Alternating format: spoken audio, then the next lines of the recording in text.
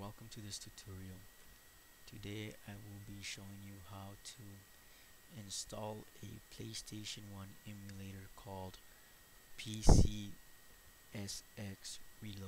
on Ubuntu Linux. So let's go ahead and get started. First things first is we're going to open our web browser and hit Google and enter pcsx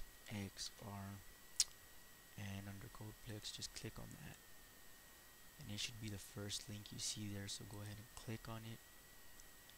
It should open the page up, and once the page has opened up, go ahead and click on the download section.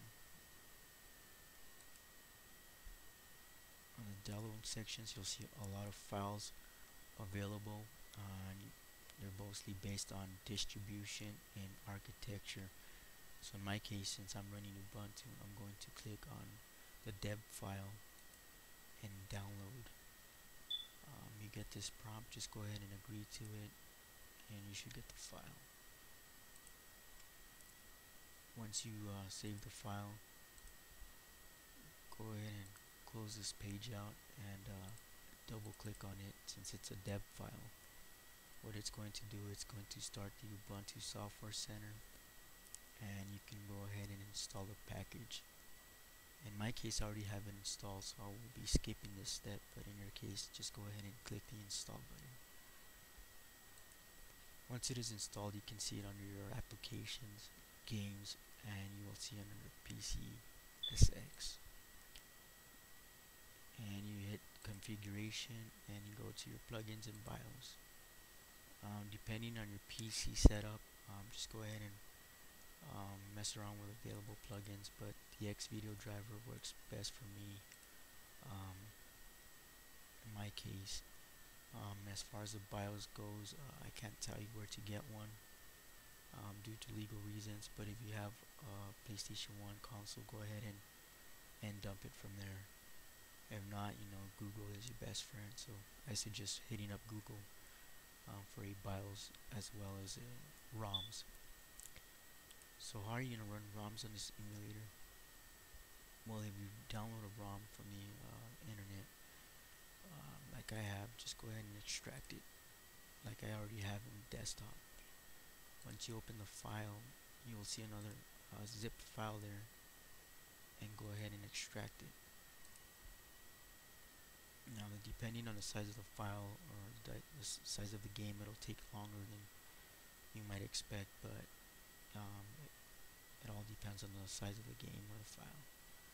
Once it is extracted, you'll see a file called data.bin.ecm.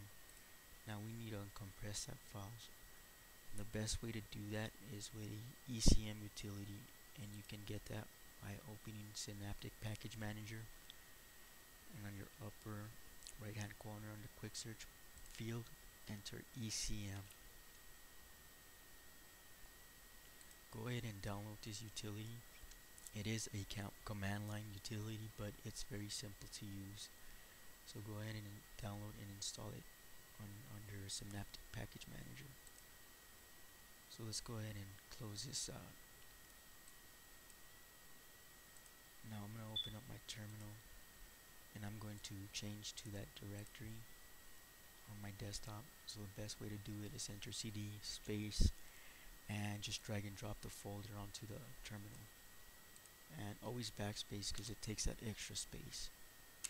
Hit enter, and as you can see here, we're now under that directory.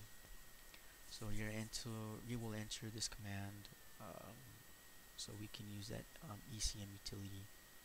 So enter un ecm data.bin.ecm. As you can see there, it'll start decoding the file, and depending on the size of it shouldn't take long. It all depends on the file size. As you can see, it says done, file is okay. So once you see that, go ahead and exit the terminal